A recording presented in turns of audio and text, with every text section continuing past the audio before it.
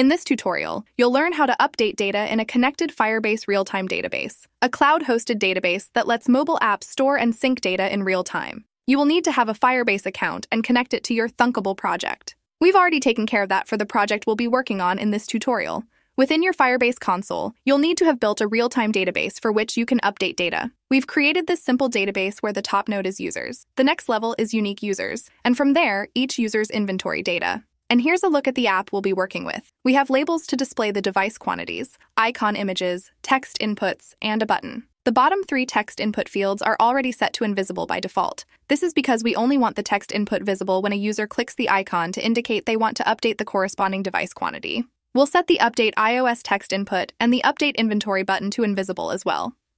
Let's get building over on the Blocks tab. This app was previously configured to read the device inventories, so we already have a cloud variable connecting the app and our Firebase Realtime Database's top node, users. We'll start by building out the functionality to update the iOS inventory. Click the Update iOS image name in the component tree and drag the When Image Click block into the workspace. When a user clicks the image, we want the corresponding text input field and the Update button to become visible. The user will type the new device quantity into the text input and then click the Update Inventory button. Let's define the behavior when the user clicks that button. The behavior will vary depending on which text input is visible and being updated. We have 4 conditions to consider, so we'll add 2 else-if sections to our block.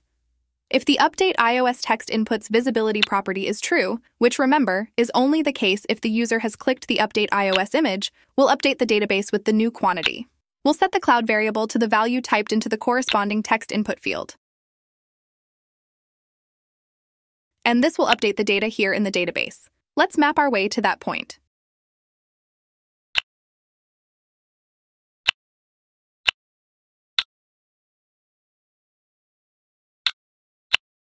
Starting at the top, we have users, followed by the unique user, inventory, item 1, and item 1 quantity. Let's replace the existing value on our screen with the updated value.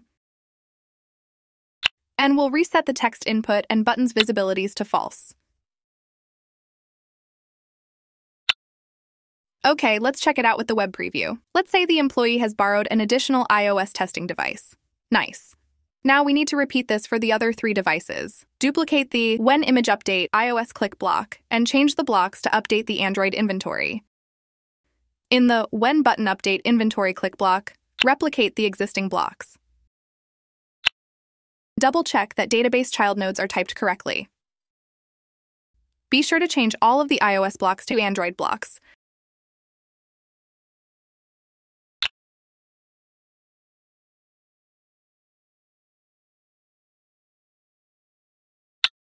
And ensure the trues and falses are accurate.